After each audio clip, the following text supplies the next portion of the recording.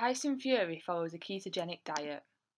This means that he has a high fat and low carbohydrate diet. Remember, carbohydrates include both starch and sugars. Have a think about how Tyson could test his foods to make sure that he was having foods that were high in fat and protein, but low in carbohydrates like starches and sugars. The learning outcomes for today's lesson are as follows. Our challenge outcome is to be able to describe how to conduct each of the food tests. Our aspire is to predict the outcomes of the food tests.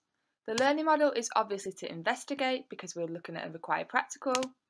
Our SMSC is a moral one. We're thinking about why it's important to maintain a healthy, balanced diet. And our careers link is a sports nutritionist. I'd like you to watch the video in the link below and make some notes on what the methods are for each of the food tests and what outcomes you would expect if the foods were to test positive for these nutrients. On the sheet that you've been given to fill out, the first point that you want to think about is the independent variable. Now, the variables in this investigation are quite tricky to understand because it is a food test and it's not a simple one variable versus another. For the independent variable, the one that you're changing, I want you to think about, in the food tests, what might you be changing? So I'm not thinking about the 4 separate food tests, they are separate tests in themselves.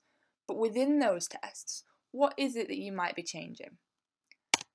And for the dependent variable, the one that you're going to measure, I want you to think about what you're looking out for in each test. What is it that you're looking for to know, yes, that food has that nutrient? The second point is how you're going to make the test fair. So what variables are you going to keep the same? What are the control variables? Now again, this is quite tricky with the food tests, but I'm going to give you hints that usually control variables are either masses or volumes or temperatures or pH values. Do any of those match to food tests, and can you control them to keep the tests fair? The next part of your sheet is an apparatus list and diagram, so you can use the information you've learnt from the video, and also there is a slide later on in this presentation that will help you to make an apparatus list, an equipment list that is, and also draw diagrams of the equipment that you will need. Now what I've done in the next bit is black out the bits about graphs, because this is a food test experiment. You can't draw a graph from the food test experiment, so I've blacked those bits out for you. The next thing you need to do is write your methods. Now there are going to be 4 different methods, one to test for fats, one to test for proteins, one to test for starch, and one to test for sugars. There is information on the next slide to help you with this, and obviously you can always go back to the video as well. Just to recap then, to test for starch, you're adding iodine to the sample of the food, and then you're seeing if there's a colour change. If there's starch present, the iodine will change from a brown colour to a blue-black colour. If starch is not present, the iodine will stay brown. To test for fats, one of the methods is called the emulsion test, and you're adding ethanol to the sample of your food and shaking it. You then pour this mixture into a tube with some water, and if fat's not present, it's going to stay clear or colourless, and if fat is present, it's going to turn cloudy.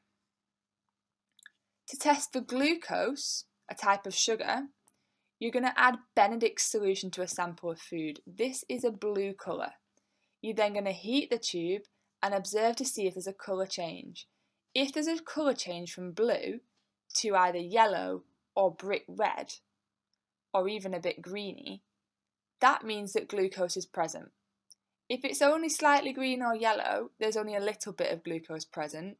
If it goes really orangey and brick red, there's a lot of glucose present. When we're testing for protein, we're adding a solution called biuret to a sample of the food. This is also a pale blue colour, and you're observing the colour change. If protein is present, it's going to turn to a lilac-y purple. If protein isn't present, it will stay that pale blue colour. The last section is the explanation of your results. So I'd like you to use the video that we watched at the beginning to predict what nutrients would be found in each of the foods that were tested. Here's the link again for you. You could also think of new foods, foods that weren't mentioned in that video, and think about how you would test them and what you predict they've got in them. So do you predict that they contain starch? Do you predict that they contain sugar, fat or protein? And why? Bringing the lesson full circle now, we know that Tyson Fury follows a ketogenic diet. We know that that's a high-fat, low-carbohydrate diet. Remember that carbohydrates can be starches and sugars. I want you to now think about what foods you would suggest for Tyson Fury to eat and why, and can you now explain to him, better than you could at the beginning, how to test for each of these food groups?